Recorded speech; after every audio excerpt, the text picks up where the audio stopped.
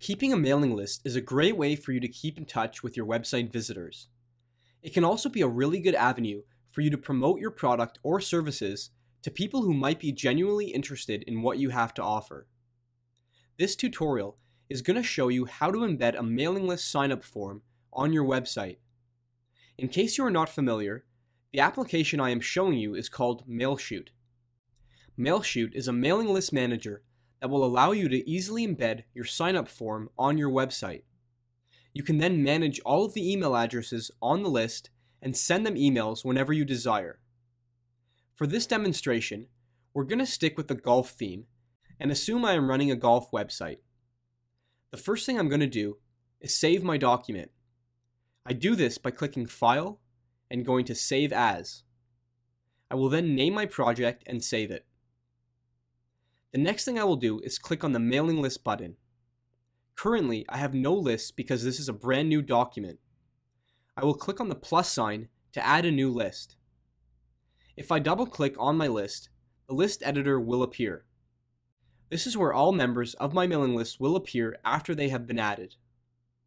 So now we're going to begin making our mailing list sign-up form.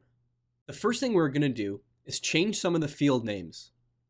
These are going to be the fields for the information that we want to get from people who are signing up to our mailing list. So here I will input just a few examples of the information I might want to collect from potential customers. When I'm finished inputting the fields, I will press Done, and my next step will be to set up the subscribe page. In this first step, I'll need to give my list a name. I'm going to call it Jeremy's Golf Shop. The list's short name will be what is used in your sign-up form's URL. This name must be unique across all MailShoot users, so I'll just add some random digits to the end of it to ensure it is unique. You can do the same if you'd like, or you can click on this check button to see if what you have entered is unique or not. Next, I'll enter a password for my list, followed by a list description. In the owner's details section, I will need to fill out all of these fields. The owner email is especially important as this is the email address that users will see when they sign up to the mailing list, as well as the email address where you will be notified of a sign-up. The welcome message can be customized to your liking, or you can leave it as is. In the custom field section, you will need to tick off whatever custom fields you want included on your sign-up form. I will tick off the ones I customized earlier in the tutorial. You can choose from 4 different types of fields you want to use. You can also input a default value for each field, as well as indicate if you want the field to be a required field or not. In the links section, here is where we will get our code for embedding the form on our website. I'll simply press the Publish button, and the embed code will appear. You will also notice that 2 links appear. The first link will take us to the subscribe page. The second link will take us to the unsubscribe page.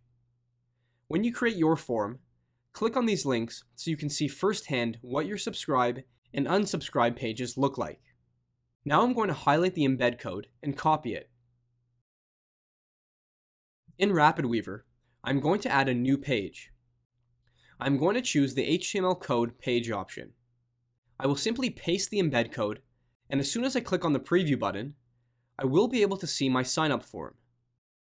Now you might notice here that some of my sign-up form is cut off. All I have to do is go back to the embed code and change the value next to height and check to see if I can now see my entire form.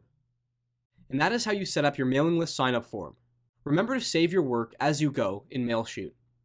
For more MailShoot instructional videos, visit the MailShoot product page at ragesw.com/MailShoot.